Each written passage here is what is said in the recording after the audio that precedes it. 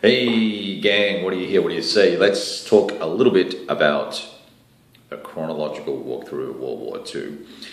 For those of you who don't know or are new to following the big board, I'm running through from 1939 all the way through 1945 with all the game titles I have, each of the major battles or conflicts or campaigns that occurred within the time period of World War II. And so far we've gone through 39 and 40 and 41. We've done some battles here and there that are either before, a little further down the track and a little of a rewind, and gone back a couple of times to play smaller battles from, say, Gazala or something like that. But right now we're in the June, July, August sort of time frame for World War II, and we've just wrapped up a flat top battle where we looked at the Coral Sea.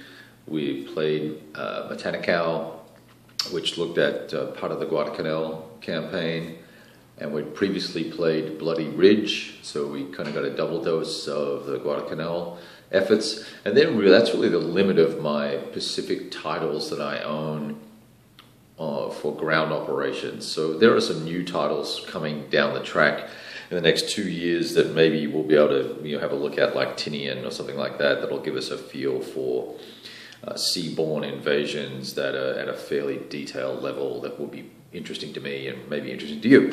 So it leads us to 3 areas that we need to focus on. One, the Caucasus campaign in the earlier part for June.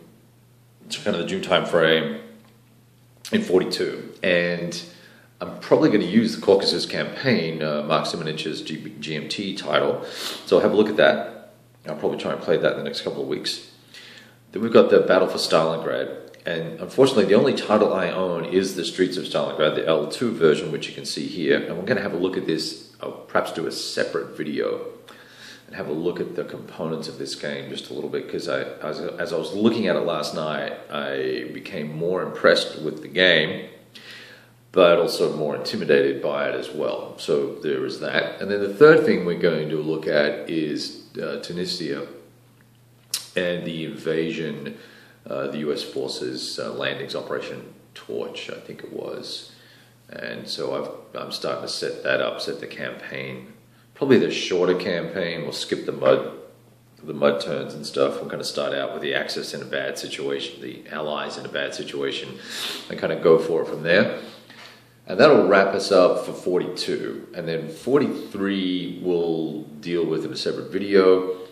There probably are some more discrete battles, El Alamein and all that sort of stuff, that we'll try and look at if I can find some relatively inexpensive titles that cover that in a manner that I would be interested in. I also do have Unconditional Surrender set up and ready to go now, so that we can take a strategic look at the entire war as it unfolds.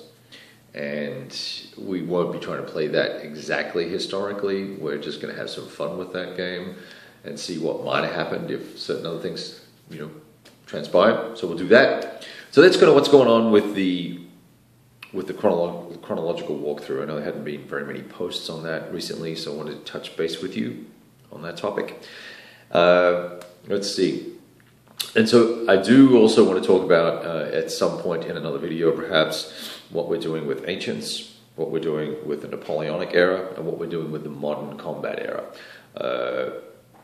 And my burgeoning interest in operational scales American Civil War titles, which we'll get into in a little bit. All right, that's all I wanted to do. I'll restart a video in a minute, and we'll have a look at the Streets of Stalingrad and just try and get a deeper appreciation for what exactly is in the box in this very fine-looking title later.